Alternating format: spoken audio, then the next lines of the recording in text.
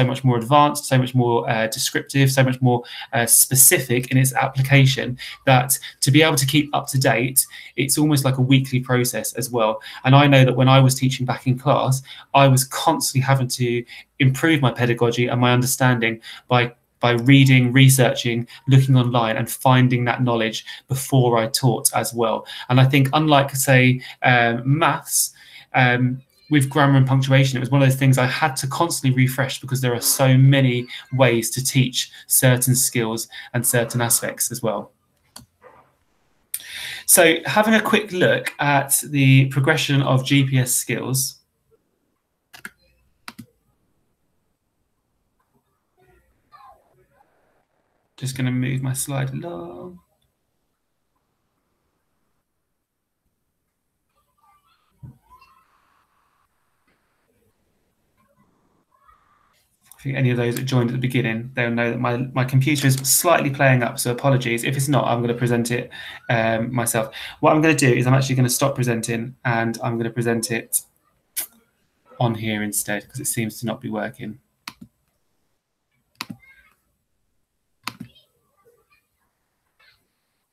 Oh, there we go. It's back up.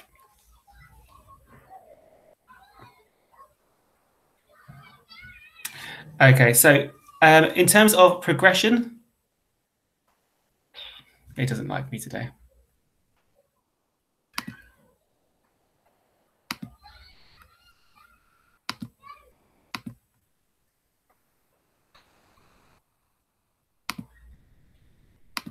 There we go. So in terms of Key Stage 1 and Key Stage 2, Key Stage 1, for many children, it was the teaching of word classes, being able to identify nouns, verbs, adjectives, and adverbs, understanding the different and varying sentence types, whether it was statements, exclamations, questions, and commands.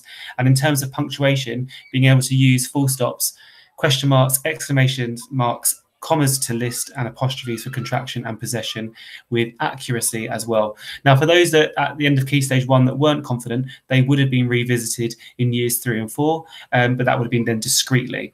And as you can see then from years 3 to 6, there was a new range of skills. So using the a and correctly, being able to use varying coordinating and subordinating conjunctions. If you move on to year 5, new to the curriculum in 2014 was modal verbs, being able to use a range of parentheses, which includes brackets, commas, and dashes. And then for years 5 and 6, cohesion between paragraphs and commas to avoid ambiguity. And then there was the new ones, including agentless passive. There was the semicolons and colons, and I haven't included it on here because it's not a punctuation skill, but it's grammar, is using the subjunctive form as well, which is the kind of the formal way of speaking. So again, a lot of new vocabulary putting in there, new terminology that for teachers it's important to kind of get to grips as well. So some of those changes to grammar and punctuation, we no longer use the term connectives. That has now been broken up as an umbrella term into the film conjunctions, and we now call them coordinating and subordinating clauses or conjunctions. We have preposition and prepositional phrases, adverbs and fronted adverbials. Compound and complex sentences have now gone and disappeared, and they've been replaced with multi-clause sentences, and those also include your coordinating and subordinating fronted adverbials, as well as your relative clauses. And as I said previously, cohesion, ambiguity, modal verbs, subjunctive form, and agent and passive has also been updated and included in the Key Stage 1 and Key Stage 2 curriculum. So I'm not going to read through all of these. However, these are all the national expected standards for Key Stage 1 that children must be able to meet by the end of year 2. Actually, the list is quite extensive. And then for Key Stage 2, they must meet everything from Key Stage 1, as well as all of these things to be at an expected level. So this is just to be an expected at year 6. This is not to be greater depth as well. To be a greater depth, it then comes more into tone and audience as well. So this is just to be able to meet the expected standard. So what are the difficulties of teaching grammar, punctuation, spelling? And as lots of you have mentioned, is that lack of sometimes that subject knowledge, terminology, being able to use it, understand it, and apply it correctly, but also being able to understand the progression of each grammatical skill between each year group and between each phase as well. And then because the English language loves to be so difficult, we also have that complexity of language and punctuation. So words have several meanings. We have the homophones as well. And finally, it's that confidence to identify and correct mistakes. So hopefully today I can give you some tips and strategies on how to improve that as much as possible. So first things first is when you're teaching grammar, and that's whether you're teaching as a class teacher or whether you're doing an intervention group or whether you're doing a one-to-one, preparation is key. And what you need to do beforehand is always research and understand the key skill that you are teaching children before going into that lesson. Now, one thing I always do is I look on several websites, and I'm going to give you those at the end of this session as well. And I cross-check those websites before I teach, because sometimes when you're looking on the internet and when you're researching and you're looking at various things, there can be kind of various misconceptions. So I use various sources to make sure that my information is accurate and correct before teaching that. This also helps improve your pedagogy because obviously you're then understanding that and developing your knowledge. Before I ever teach a lesson, again, whether it is whole class, whether it is team teaching, whether it is one-to-one or intervention, I pre-plan examples to model. And as you can see from my example over here, this is something that I would use almost every lesson. I model out every example that I am going to use to those children because I find it impossible to think on the spot sometimes. So to have that bank there, it gives me that confidence. And it also gives me that model script on what to use for as well. And it's also good for the children to see that actually you're preparing that in advance. The other thing that I do is I build in opportunities throughout the week. When you're teaching a grammar skill, it's important that you're not just teaching it once discreetly and then moving on. You need to build those opportunities throughout the entire week, whether that's early morning work, whether it's catching children when they're lining up, whether it's setting them challenges in the afternoon when they're doing topic, but really building opportunities where they can reinforce, they can practice, and they can apply that skill throughout the week as well, not just as test practice, but in everyday practice as well. And then also that includes building opportunities in other subjects. And I've got some really great tips to show you how to do that as well, where you're kind of using grammar discreetly, but you're teaching it through your maths, you're teaching it through your English, you're teaching it through reading, science, whatever you're doing. You need to make sure that that vocabulary is explicit as much as possible. And sometimes I know when I'm teaching, my children get a little bit kind of, they love being able to spot it when I say it and go, oh, that was the subjunctive that you used, or oh my gosh, you just said the passive voice. And I go, yeah. And we talk about that all the time in maths and say, you know, this isn't just a maths lesson. If we're writing an explanation, let's make sure we're using our grammar skills. Let's look at our grammar of the week. And I incorporate that as much as possible. And the other thing, which is really important and it's really great to identify, is test your knowledge. All of the SATs tests are available online for free. And it's worth sometimes downloading a pack or downloading one and going through that and being able to pick apart those knowledge, because that will help identify gaps, but it'll also help you identify what the end goal is as well. And I know I've done Key Stage 1 and Key Stage 2, and I know sometimes people think, oh, if I'm doing Key Stage 1, I don't need to know where children are going. But actually, it's important to see the next year group on, or the following year group, or the end goal, because it gives you that idea of actually where am I prepping and where am I kind of aiming this child for in terms of that subject knowledge as well. So when teaching grammar and punctuation skills, be really explicit in the rule. And again, that comes back to knowing that rule inside out. And if you're really explicit and you keep it simple, children will be able to understand it as well. All times model the correct terminology. And I can't stress that enough. And that comes from every single level. And I will be the first to pull up someone when they're using kind of antiquated languages, when they say connectives, when they say this is a modifier. You know, actually, it's conjunctions now. It's adverbs, adverbs of time. Use that correct language at all point. We're putting in a noun phrase. I'd like you to put in a determiner, an adjective, and a noun. Keep on using that language throughout all of your lessons, and it slowly gets drummed into the children's head as well. When you're teaching a skill, always do it within a context. Don't just do it standalone. And what I mean by that is using a text. It could be a written text. It could be a picture stimulus. It could be drawing it into your science lessons when you're kind of doing a labeling activity. Always teach that skill within a context as well, and include visual representations. It's not just because it helps the children to remember, but it's also really good for those less able SEN, EAL children. If they can visualize something, they will be able to kind of know that as well. And then another great way is always include examples to imitate and innovate. And what I mean by that is it comes from a really great model from Pi Corbett, where you show children an example. And again, I'll show you how to do this. Then you imitate that. So you're kind of then copying that and switching and changing the words around. And then slowly you move to the innovation, where you then can start to change it in bigger ways as well. And it allows children that step-by-step approach. Some people call it the I go, we go, you go model, where you will model something first to the children. This is how to do it. Then you do it together and you do it as a team approach. And then you let the children go independently. And then, as I said previously, constantly go back to practice, revisit, review, and apply what you have taught children as much as possible. That is the key. Whenever I'm teaching, if you teach something once and you don't go back to it, 9 times out of 10, children will have forgotten it, especially with grammar. It needs to kind of go through. It could be the games, it could be doing visual matching, it could be cards, reorganizing sentence builders, it could be actually doing some test practice questions, but they need to constantly go back at all levels, not just year 6 and not just year 2. That needs to be built into all of those kind of lessons that you do. So understanding the parts of the sentence is where I was going to kind of focus on first of all, before moving on to some of the bigger terminology. This is just a slide from Twinkle. I love it. It's a great way to kind of explain what I'm talking about. But a great activity is always to give children a sentence, give children a couple of sentences, and get them to identify the parts of a sentence. And it really helps them to do that process of elimination. What do they know? Can they find the nouns in each of the sentence? Can they find the verbs? And then work out what they don't know. And then it's a great opening and discussion point. And it's also quite a good thing to do for you as well. Just this morning, actually, I was doing this with a class of year 6 children, and I came across one of the words that I didn't know. And actually, we were processing and eliminating, and we managed to work out that it was a verb.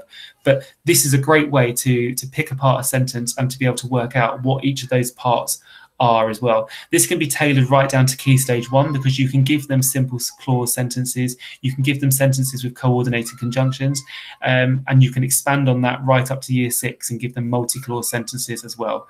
And again, you can give them whole passages, you can give them small parts to do, but this really allows them to break apart and see what each of the parts of the sentence are. This is an example of an imitation. And then what you can do is you can imitate that, and you can model your own example. So including a fronted adverbial, let's change the front of the fronted adverbial. Let's include a different noun, and let's change up how they might be acting. So are they hiding, or are they maybe kind of prowling? Are they lurking? And using that knowledge as much as possible. So a couple of key terminology for you. So we have determiners, nouns, and verbs. And it's really important that we stick to the correct terminology. So a determiner is a modifying verb that determines the kind of reference a noun or noun group has. There are 6 different types of determiners. Mainly they used to be called articles, or they used to be called the specific determiner as well. But we also have quantifiers, we have frequency, and we also have the amount as well. Nouns is a word that refers to a thing, a person, an animal, place, and also a quality, an idea, or an action. So we also have things such as it's the abstract noun, as they're also called. So, for example, death was lurking, or love was in the air. So those are what's called abstract nouns. So again, it's interesting when you pick apart that language to kind of work out where each of them stand as well. And then a verb. A verb is a word used to describe an action, state, or occurrence. Now, I have a big bugbear with verbs, and I really try to stress not to call them doing words, because they are not always doing words, and we'll come to that reason why later on. But there is something hidden called the auxiliary verb, and the auxiliary verb is your was, were, is, are, and it basically tells you the tense of your sentence. And that's the first question that I'm going to come to, because I think if I just stop presenting for a second, I'm going to take a pause.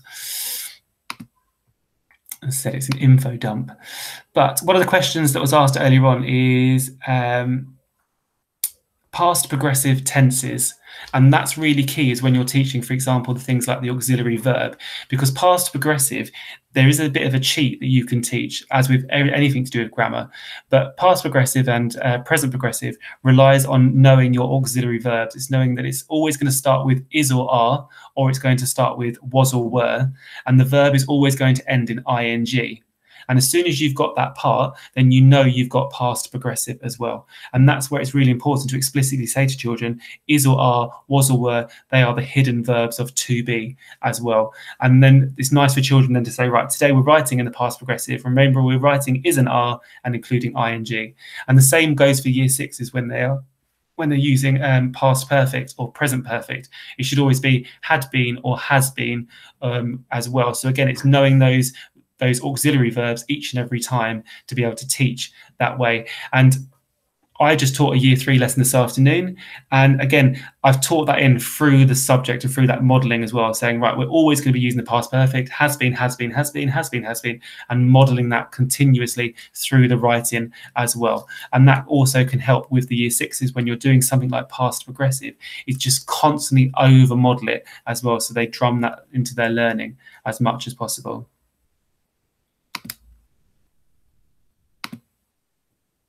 Right, I'm going to unpause and go back to presenting. As I said, I'm an absolute geek when it comes to grammar and knowledge as well. So I do apologise because I'm throwing a lot at you today. So please feel free just to jump in and ask me to stop and clarify if at any point as well. Right, so we also then have parts of a sentence. You've got your adjectives, you've got your adverbs, and you've got your prepositions as well. So again, adjectives, we often say that adjectives are describing words, but actually they're not. And what we again use, the correct terminology is that adjectives are words to describe or they modify other words. And the reason I say that is, again, there's examples I'll show you later on. You might say, for example, the black cat, that describes it, but you might say a horde of cats. And actually, you're still describing the cats, but you're describing how many they were. So adjectives do more than just describe. They can also tell you the quantity of an object as well. Adverbs, again, they used to be called modifiers, and that's because they used to modify or change the verb. They used to change the adjective, change an adverb, or even a whole sentence. Be careful, especially lower down. And the reason I say that is because one of the spelling strategies is to teach ly in year 3. But adverbs are not just always ly words as well. So again, it's always worth kind of knowing what word is the adverb before you teach it as well, because there are a whole bank of those. And then prepositions, which can appear in sentences, they are words that tell you where and when.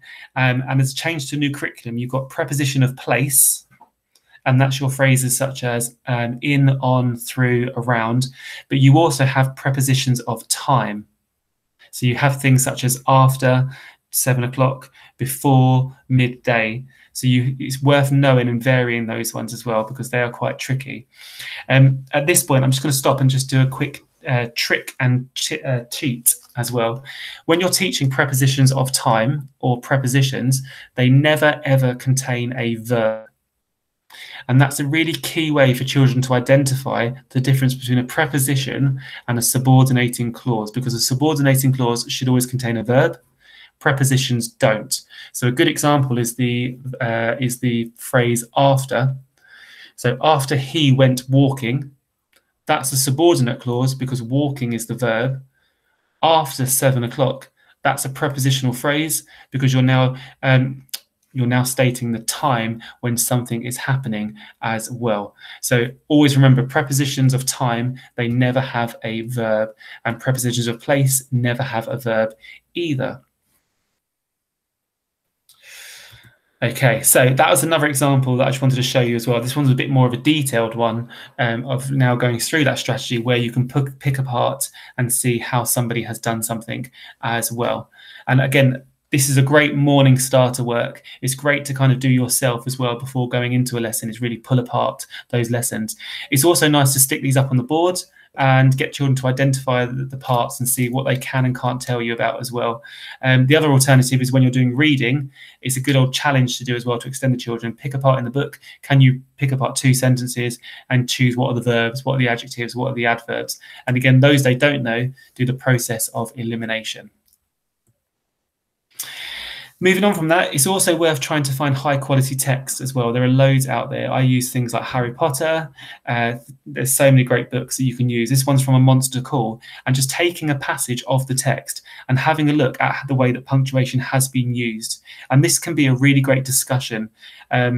Grammar lessons don't always have to be children recording something in their book. Sometimes a discussion of a text and looking at the grammatical features and how they've been used is a great way for children to be able to imitate and use that in their writing as well. Now, the reason I've chosen this passage is there are lots of ways the writer has used grammar in their writing. So they've used conjunctions such as but to kind of extend the sentences. You've got apostrophes for possession. You've got things such as short sentences for effect. So that's that real cohesion and ambiguity for the year sixes. You've got question marks. So again, you've got that questioning. You've got statements and opinions. The way that dashes and hyphens have been used to end a sentence and use it instead of an ellipsis. And then you've also got the rules of speech. And again, I think if anyone's ever taught speech before, it's a nightmare, especially because there are 8 rules that you need to be able to apply as well. And each time it's knowing those rules for the children. So one tip I'd always say is picking apart a text is a really great way for teaching grammatical skills. So this is an example of imitate, innovate, and then being independent. And what you might be doing if you were modeling, say, using noun phrases. As you can see, we've got the soldier was carrying a powerful two-handed broadsword. The noun phrase in that sentence is a powerful two-handed broadsword, because noun phrases contain a determiner and a noun. That's a noun phrase. Noun phrases can also contain 1, 2, or 3 adjectives. Please be aware that a noun phrase can contain up to 3 adjectives. That does not make it an expanded noun phrase. Okay, expanded noun phrases can include similes, and they can also include prepositional phrases as well. So a noun phrase can be anything up to just a noun and a determiner and up to 3 adjectives.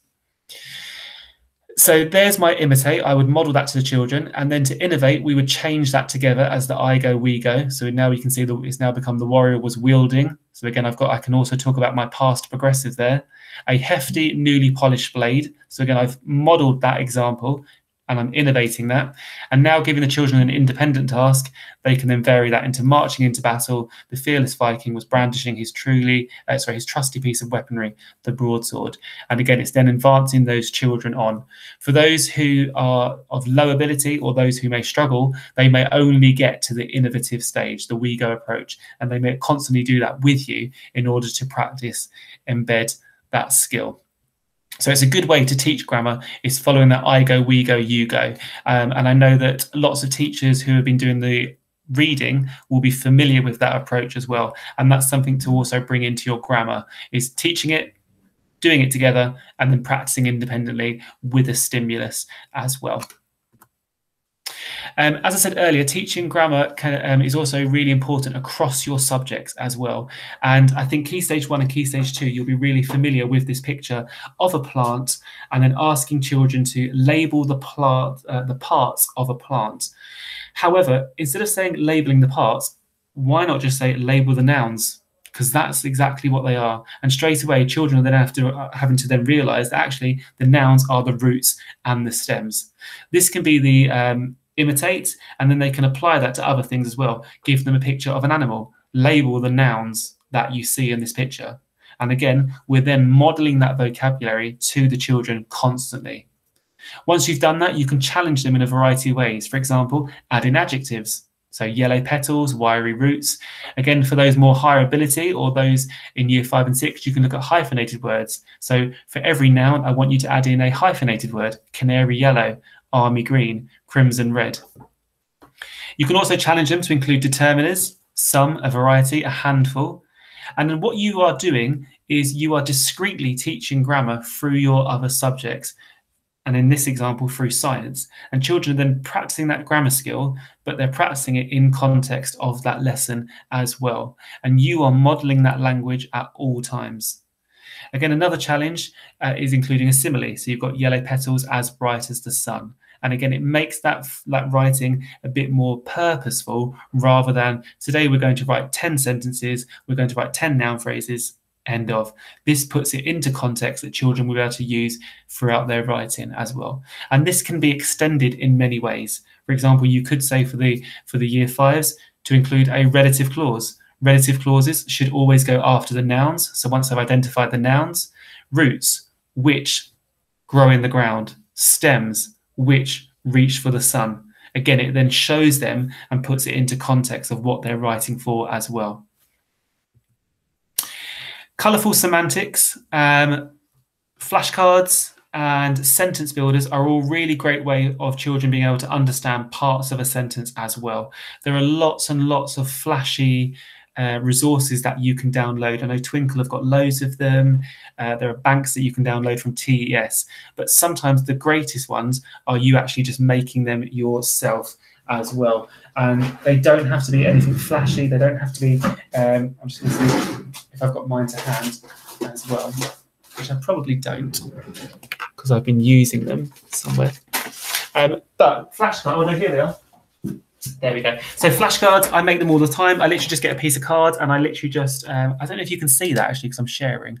I don't know if any of you, if you can or can't see, just we can see it, Chris. Thank you. Thank you, Rach. So I literally just make these all the time. And the reason why I make them rather than downloading them from the internet is sometimes I can't always find the word that I need, or I find the actual phrasing that I want. So I literally just cut up a piece of cards and I just write them on myself. And then what I do is I color code the cards for what I want them to be. So for example, my nouns are always red, my adjectives are always yellow, my determiners are always green. And then that way children will always see. So it's worth in your head thinking, right, what color do I want? And making sure you're following that through at all time as well. So children can get that familiarity. This is the verb. Here's your sentences. Can you rearrange them? And they're also great to put up on display as well. Remember I taught you that word, that's a noun. Let's pull that one down as well. And I always have a bank of those that I kind of use. And as I said, I don't print them off. I find that sometimes can be a bit more time consuming, whereas just writing them up as well. But again, you can always type them up onto a Word document and print them off if you're not confident with handwriting as well. So that's another strategy. And with this, it then allows children to kind of play around with those words, being able to see them is that visual element as much as possible. For lower ability children, it's also worth printing out a sentence builder grid. And again, you can just do this. I just do this on a whiteboard. I get a Sharpie pen. I just draw sentences, lines on the board, and I just label them as determiner, noun, adjective, or whichever we're doing that day. And I get children to then write on it with whiteboard pens, because then they can rub it off, but the Sharpie stays, and then they can constantly just keep practicing that skill over and over again as well. And again, these are just flashcard examples that are color coded that you can kind of see and use the nouns as such to give you an idea. So I'm going to take a pause in a second, but these are the 3 websites that I use religiously for looking at GPS. And these are 3 websites that I always kind of go to, and I check all my information again. And the school run is brilliant. And again, you can just type in anything you want to find. So for example, if you wanted to find past perfect, or you wanted to find semicolons, adding in the school run will bring you to that page. And there are examples. There is a brilliant explanation which you can cut and snip and use to teach the children. And there are always accompanying videos as well. BBC Bite Size has improved dramatically as well, especially during lockdown, because they now include some brilliant videos and games for children to use. It's much, much better than it used to be. And also they have accompanying lessons to follow that on as well. And then Twinkle, obviously it's brilliant. We all know it. We all love it. We all use it. The only thing I would say with Twinkle is that their resources, they often just give you those typical 10 questions, complete in your book, off you go, which is fine. But again, it's that teaching in context that children need to be able to know and need to be able to use as well. So again, just always bear that in mind as well. So just going to take a pause for a second, because I have got 20 minutes left. And what I have got for the rest of this session is a bank of terminology and explanations that I can go through with you as well. But rather than me go through all 29 strategies and 29 grammatical terms, is there any that you specifically want me to talk about now? Otherwise, I'll just start cherry picking some as well, because as I said, there are so many to kind of discuss. So if you want to kind of put some into the chat function, then I can kind of purposely pick them out and go through them for you as well.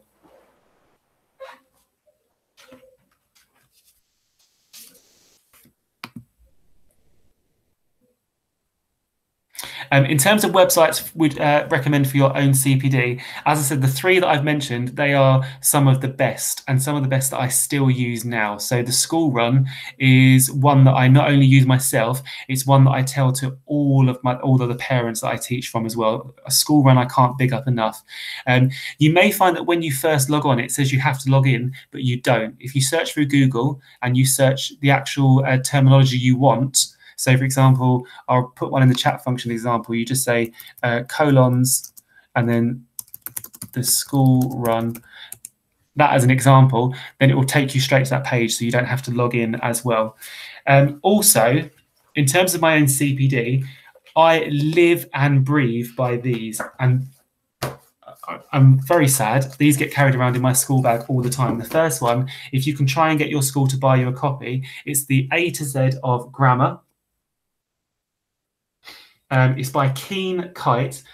I feel like a salesperson doing this without getting the commission as well. But this is by Keen Kite, A to Z of grammar. And it literally is a Bible guide of every single piece of grammar written for Key Stage 1, Key Stage 2. And it's absolutely incredible. And I was given that at the start of Cheam Common when I joined 5 years ago, and I still use it now as well. When I lose my copy, I go absolutely ape because I'm like, where is that as well? Even though they're aimed at year 6, I know that teachers across the school in year 3, 4, 5, and even I know a teacher over at Cheam Infants uses these down the school as well. There is the Rising Stars SATS books as well, and you can order these from the Rising Stars website, and you can get a teacher discount as well. And these are fantastic because, again, their terminology is accurate. They're written by SATS examiners, so it has the exact questioning, and it has all the modelled example that you can use as well. I've given these every year to my TAs whenever I start a class. I give them this, even when I'm in year 3, 4, and 5, and I say, this is your Bible. Because if I'm teaching, let's say, for example, I'm teaching determiners next week, I want you to go and read that page because that is exactly what I'm going to be using. That's the language I'm going to be including in my lessons as well. So these are worth getting a hold of. They're Rising Stars, and they do a variety of ones as well. So those are worth picking up as well. Okay, so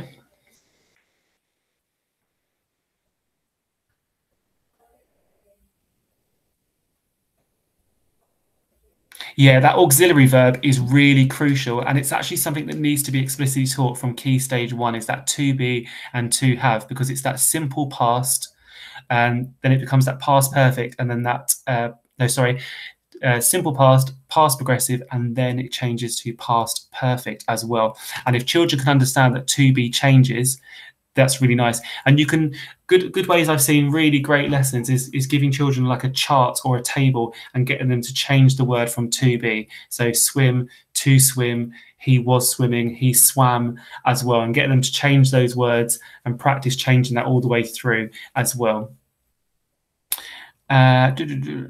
So to encourage pupils to be more descriptive in their writing, I'm going to apologize on that one. I'm not going to answer that right now. I think what I'm going to do is, I know a lot of people have mentioned to me before that they would like to know how to be more descriptive when children are writing. And I think I might put on a separate session for that as well, because that's an entirely different field, and I've got some really great stuff. But what I can do is I can put some stuff together, I can send it through to Amy Carlisle so she can share that out with us as well. But there is some really great ways on how to be descriptive as well. Would I talk about determiners in Key Stage 1? Yes, because children still need to know the, a, and an, and I would mention that they are determiners as well. So I'm going, and I would keep it simple and keep it clear. We're going to use a determiner. The determiner is a cow. We're going to use the determiner an elephant, and just modeling that word determiner in there as well. And one thing that I learned is that if children can name all the dinosaurs in year 1, then they can handle the word determiner as well. And again, it's not lowering the bar to children's expectations. It's keeping that up at all times and keeping that expectation and making sure that we're all modeling that language as much as possible. Right, what I'm going to quickly do is I'm going to go back to my slides. And as I said, I'm going to send these out to you as well, because there is, I was up for a very long time. The original presentation had 80 slides, and I managed to condense that down to 45. So I will send it out to you, and I wasn't going to go through everything. But these are a couple of... that's a really good question. So the impact can be very, very dramatic as well. For when I've taken on classes who have previously had a teacher who hasn't felt very confident, it's been very apparent how lack of knowledge they have. However, you can teach grammar very quickly and get children up to speed very quickly, but you need to make sure that you're teaching it regularly, you're teaching it explicitly, and you are doing it almost every day. And you have to make sure you're sticking to that same skill every day as well. So if we're doing coordinating conjunctions, we're doing it throughout the whole week. It's going to be in everything I do. If we're doing a maths lesson and we're writing a maths explanation, I want you to be using coordinating conjunctions, and it's modeling that language at the whole time, and children will pick it up very, very quickly as well. Okay, so I'm going to pick out a couple of my favorites to show you and give you some knowledge as well. So nouns, I mentioned nouns earlier. These are often called naming words because they name people, places and things, but as I said, they also name personal qualities or emotions, and we call those the abstract nouns, things like curiosity and anger. And they also identify actions. So for example, he went for a jog. The dog, that's a really bad one, the dog howled, because that's a verb. He was going to howl as well. So again, it's that knowing that noun phrase on there as well. Noun phrases, as mentioned, noun phrases can be anything from little red hens, cute fluffy owls, even to things such as using the power of 3. When it contains a preposition, so the funny man with the bowler hat, that is an expanded noun phrase, sometimes also called a noun phrase with a prepositional phrase as well, because it's modifying that group of words as well. So a misconception with adjectives, they're often called describing words, as I said, because they describe the created as well, but explain that adjectives they tell you more about the noun. And here are some examples. So they paint the picture. You've got fluffy clouds, blazing sun, tranquil sea. They can also be show and tell, furrowed brow. The one I quite liked as well is that they can also inform us about key facts. So even phrases such as the 20-year-old blonde woman or the jewel-encrusted brooch, those are all noun phrases as well. So just remember that they do more than just describe as well. They can give you varying information, they can classify, they can show, and they can help you to imagine things as well. Verbs, as I said, try to avoid calling them doing words, because they don't just do, they've got the auxiliary verbs in there as well. And this is the one that I was trying to show you, explain to you earlier. I am very fond of hunting. Most children will select the word hunting, and I had to actually go away and think, actually, what was the verb in that sentence? And I'm sure you're all just saying it now, it was am as well, because that is the verb that would change. It would change the present to past. So I was very fond of hunting. I am very fond of hunting. And the only way that I was able to work that out was by process of elimination. And that's a really great tactic and cheat to teach all children as well. If you're not too sure, eliminate what you know and see what you're left with as well. I'm going to jump through to our adverbs, because they don't just describe a verb, they modify as well. So as I said, he soon began snoring loudly. Soon is the adverb. So grammar is really exciting. You're modifying the verb of exciting. You're telling them how exciting it was.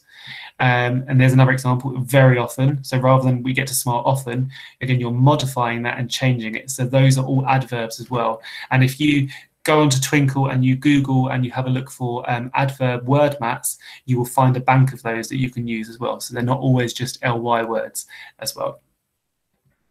I'm going to just go through, and I will send all this out, so please don't worry. Coordinating conjunctions. We all teach this, and if you didn't know, as an acronym called fanboys. And it's a great way to teach it because there are 7 coordinating conjunctions. You have for, and, nor, but, or, yet, and so. And for Key Stage 1, most of those are taught in Key Stage 1 discreetly. You just may not have realised that they are all coordinating conjunctions. And coordinating conjunctions, they link 2 clauses of equal weight as well. So, for example, I like cheese is a main clause. I like chocolate is a main clause. Putting and in the middle is the coordinating conjunction. They're both of equal weight. They've now been joined together as well. So the clauses must be of equal weight as well. And that's really important for the coordinating conjunctions. And this is all taught up to year 3 and then discreetly onwards as well. So again, you can be using that language with the children, playing games and process of elimination. For year 5 and 6, a great cheat is that if children can write coordinating conjunctions and ensure that they are both of equal weight, then once they've done it on a whiteboard, they simply have to cross out the coordinating conjunction, make sure the next sentence starts with a pronoun, and then they can swap it for a semicolon. And it's a great way to teach children how to add in semicolons into their writing. Find the coordinating conjunction, check that both sentences make sense on their own, remove it and add in the semicolon or the colon as well. And it's a great tip or trick to help improve their writing. Subordinating conjunctions, there are lots and lots of acronyms that you can use, but the list for subordinating conjunctions go on. So I know people use things like wasabi or I am wabub, or I am a wabub, one of the two. But there are lots and lots and lots. So again, it's worth just having a look at the list and recognizing that some of those can also be used as prepositions of time. So just make sure, for example, after is a subordinating clause if it's got a verb, but it can also be a preposition if it doesn't have a verb and relates to time, and same with before as well. So just knowing that. Things such as since and as can also be prepositions of time. Since yesterday, since dawn. So again, it's just being wary of those and how children use them. Subordinating conjunctions must always contain a verb in the clause. For year 5, they needed to know modal verbs. So in modal verbs, they change the meaning of other verbs. They can show ambiguity, ability, or obligation. So basically certainty or uncertainty. Will being the most certain modal verbs. You will finish this meeting in 10 minutes. And then your possibility is we might finish in 5 minutes. So again, it's knowing the degree of possibility. Shall is the most formal. So again, it's a good one to recognize. And interestingly enough, if you ask children to contract that, so shall not, many children don't know how to do it. So it's worth teaching that one because it should be shan't. So the whole word changes. So it's an interesting one to kind of consider.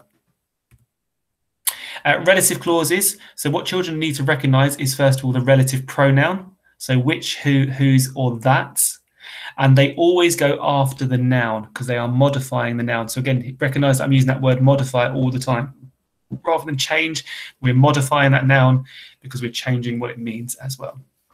So the relative pronouns are perfect for multi-clause sentences, and they can add extra information to that noun. So who always relates to the person, which and that relates to an object or an animal as well.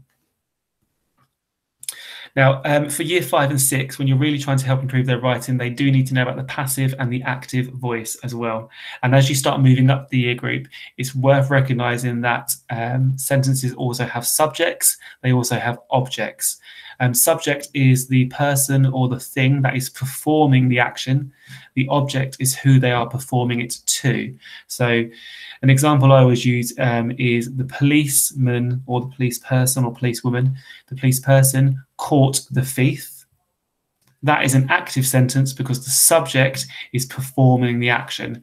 If you swap it over, so the thief was caught by the police officer, it now becomes passive because the police officer isn't the main person in that sentence. It's not the main noun anymore. And here are some examples. The apple was eaten, the clouds were soon to disperse, it was thought that. It's now passive in its sentence. This is really important when teaching things for newspaper reports, persuasive arguments, or narrative forms as well. And for those year 6 teachers, or for those year 5 wishing to extend their children, the new to year 6 was the agentless passive. It came in the end of 2018, 2019, and the question threw off most of the children as well because they'd never seen it before as well. And the agentless passive is where the subject is completely removed from the sentence. So here, for example, the apple was eaten by zombies. That was removed completely, and it was just the apple was eaten. and children couldn't work out or realize that was a passive sentence. So what we do is we teach children to add in the phrase by zombies or by werewolves, but you can also have fun with this with children, and you can get them to make up their own characters. So for example, you could say the apple was eaten by Miss Gunner, or the apple was eaten by Mr. Parrot, and it just gets them an idea of understanding. You can add that into sentences to check whether it is passive as well. So by zombies is a really good one to stick in there as well. Right, punctuation. Again, it helps you to understand a sentence without stumbling through as well. I like the way that it describes it. It's just, you would read it the same way you'd read a musical notation as well. So it's about taking those lovely pauses, being able to slow down, take a detour. It's all that kind of way when reading as well. Otherwise, you get that robotic voice that children do as well. And I was going to be really rude and say, the robotic voice in Key Stage 1. However, we still get that in Year 6 as well. So the biggest new one was parenthesis, using commas, brackets and dashes. I would say when you are teaching this to children, the easiest one to teach is brackets to start off with, because brackets are really good to store extra information about the noun. Everything always relates to the noun in the end as well, because then once the children have become confident in using brackets, it's then really easy to then shift and take out and swap in with the dashes or the commas as well, because then what they're recognizing is that is a separate piece of information that doesn't have to be included in the sentence as well. Another good way of teaching it is identifying the relative clauses. Sometimes they're also called embedded clauses if you're very old like me as well, and then swapping those out for the brackets or dashes as well, because all you're doing is interrupting the piece and you're adding in an extra piece of information as well. And that's again for the dash or the hyphen. Before I do the colon, because I've got 3 minutes, very quick one is if you are teaching how to use exclamation marks. Exclamation marks are a really great top tip. There's 3 ways. One is for a singular interjection. So if you're saying a word such as shocking or marvelous or amazing, that can always have an exclamation mark at the end because it's an interjection. Otherwise, the sentences would always start with how or what. And the example would be, what a delight, exclamation mark, how marvelous. And those little short phrases are really great ways to teach children how to use the exclamation mark, because otherwise you get children putting it in everywhere in their writing, but it should always follow how or what as well. The colon is a very, very interesting one to have a look at, because basically there's varying ways that you can use that. In Year 4 and 5, you're taught to use it to start a list. What I would say is when you are listing something, I think it's on the other page. Here we go. I'm going to say it again, and I'm going to drum it home. The colon always comes after the noun as well, because you're adding extra information about the noun as well. And some people will put, when using a colon, they'll say, for example, or for instance. No, you don't need to do that as well. The sentence must always make sense on their own. So the job calls for skills in the following areas. Okay, I'm now going to list those areas. Other examples we use is you might say, John had a variety of fruits in his bag. Bag is the noun. I'm now going to extend and explain what fruits were in that bag as well. So again, it should always follow the noun in that sentence. In other terms of how to use the colon, that's more for Year 6, because that's when you're joining independent clauses together. So I will leave that up and I won't go through that because I know I'm running out of time as well. So I'm going to stop presenting and check for any more questions briefly as well. Really good question there. How do you address misconceptions not using and but? I would build that into the modelling and teaching when I am teaching, when I'm writing in front of the class or when I'm doing grammar lessons as well, and talk about those conjunctions and actually explain why we wouldn't use them. Because they're coordinating, they don't have equal weight. they're not strong enough to start a sentence. So therefore, we put them in the middle of the sentence as well, and directs children to those subordinating conjunctions. These are strong enough to start a sentence. If you read a really awful writer, absolutely shockingly bad, called J.K. Rowling, no one likes her, she often starts sentences with "and" as well. And it's good to highlight that and say, actually, as a writer's choice, you could start like that, but it's not grammatically correct as well. So again, the reason what you can say to children is they don't have equal weighting to start a sentence on their own as well. So I hope that has been as helpful as possible. I know it's been a whistle-stop tour.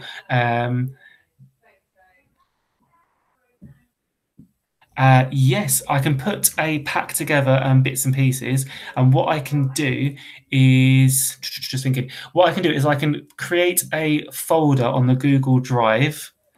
My technical skills are limited, but what I can do is I can talk to Amy Carlisle, and I can find out a way of how we can share that folder on the Google Drive of that resources as well.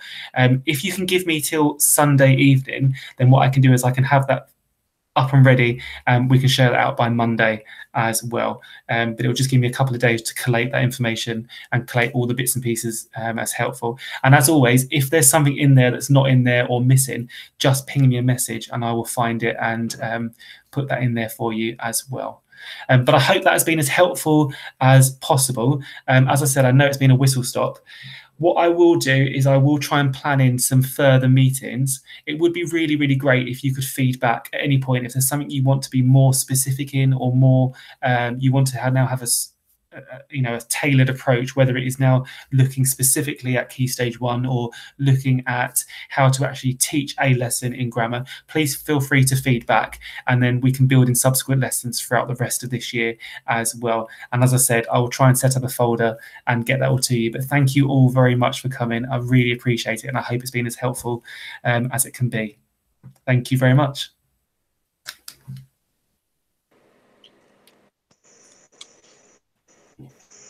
Thank you so much. No, thank you. My pleasure. Yeah. Have a lovely evening, everybody. Bye-bye. Thank you. Thank you. Bye. Thank you. Yes, thank you very much for coming.